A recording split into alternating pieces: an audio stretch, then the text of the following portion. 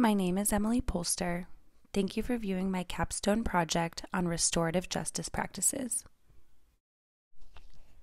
Current relevant research indicates that the implementation of restorative justice practices can lead to a greater sense of belonging, decreased recidivism rates, and foster a stronger sense of community.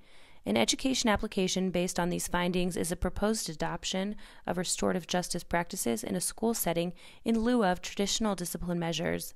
A product that can be readily implemented in an educational setting that could support the implementation of restorative justice practices would be an app or a website that was cross-functional and could be utilized by students, families, educators, administrators to help streamline and facilitate restorative justice practices, systems, and structures within a school setting.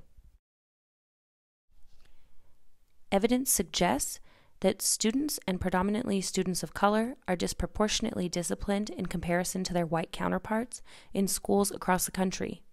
Additionally, school culture, teacher retention, and student sense of belonging and purpose are also at stake when discussing discipline systems shifting to restorative justice practices. ASMAR 2018 observes North High School in Denver, Colorado, as a school that models exemplary practices of restorative justice. Notably, ASMAR presents, the district has seen its number of suspensions drop even as its enrollment has grown. In 2010, the district suspended nearly 9,000 of 78,000 students, according to district and state statistics. Last school year, it suspended just shy of 4,500 of its 91,000 students. The author proposes that with fidelity, restorative justice practices will result in higher teacher retention, lower suspensions and discipline referrals, and yield a stronger school culture and sense of belonging for students, predominantly BIPOC students who are disproportionately represented in discipline data. Agnon et al. 2014 suggests that alternatives to traditional discipline, such as restorative justice, have the potential to decrease discipline disparities for students of color. Calhoun and Pellick of 2010 argue that restorative practices help by prioritizing relationships between students and staff. Davis 2014 suggests that restorative justice can improve social skills, self-esteem, and engagement in the learning process for students. Research suggests that restorative justice continues to have the potential to be an effective response to misbehavior as opposed to traditional justice and discipline response. Each study's findings suggest restorative justice supports a reduction in recidivism, improves social skills, supports a general sense of belonging. Hardiman 2012 suggests teachers must focus on cultivating a sense of belonging in students and foster positive relationships among them, which are fundamental to engagement and motivation.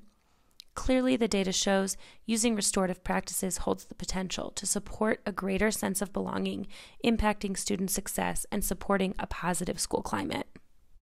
In lieu of traditional discipline structures, I began the project as the middle school lead teacher with the buy-in and support of other middle school teaching staff. The project started mid-year and began with creating a template or a matrix for student behaviors and tiered behavior. Prior to this, there was no matrix or system in place to manage student behavior. Each incident was managed on an individual basis subjectively. I had training historically in using restorative justice practices. I leveraged my prior expertise as well as a book titled Circle Forward, Building a Restorative School Community, written by Carolyn Boyes-Watson and Kay Pranis of 2015. On this slide, you will see the example matrix that I created, as well as an example of a restorative-based refocus form that I created for educator use. Notably, there are two brackets of student behavior that I've created as tiered behavior. There is a column for example behaviors, followed by a column that provides traditional discipline responses as well as restorative approaches. And the final column is the column that offers continuity for teacher and administrator follow-up, ensuring that the responses are consistent and strategic across the entire school. Following the creation of the behavior matrix, I began professional development for adults who would be using the behavior matrix. Simultaneously, I began to educate students on the history of restorative justice. They read informational and expository texts to illustrate the history of restorative justice and the application in the U.S. judicial system, as well as rates of recidivism. In my class, we began using structures, a talking piece, and resolving conflict using RJ-based dialogue strategies. Additionally, I began to educate students by having them read Ben Mickelson's 2001 publication titled Touching Spirit Bear. It's a narrative story about an adolescent who is changed through their own experience as an offender through the restorative justice opportunity. Finally, I created a digital cataloging system to track student behaviors, teacher consequences, behavior contracts, and rates of recidivism to manage the matrix metrics and overall effectiveness as well as communication. Here you can observe my logic model for the implementation of restorative justice circles, which was used to help identify the scope and sequence of the implementation process. The project had several reasons that it was ultimately unsuccessful. Perhaps the most profound reason was the administrators and adults who were involved did not have the training or the buy-in to support the project. Successes observed were qualitative and largely subjective. Observations were in the growth of student capabilities to speak about their own behaviors and demonstrate metacognitive capabilities. Overall, students who participated in restorative circles using scripted templates seemed to later be able to articulate how their own behaviors impacted the emotions of others, as opposed to their counterparts who received traditional discipline. There was no overarching qualitative or quantitative data on student or teacher sense of belonging at this time. Implementation challenges include adult education and buy-in, communication challenges, family and community education, and schedule and structure constraints, to name a few. I propose a user interface web-based application to manage a restorative justice-based behavior management system.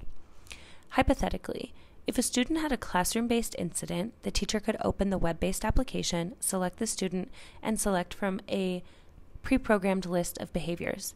The application would then prompt the educator to answer a series of questions to determine the tier of the behavior, identify the antecedent, depending on the level of infraction, instruct the teacher on next steps. This could include sending a written perspective form to a student device, asking for an administrator to come support a restorative conversation between student and educator, etc.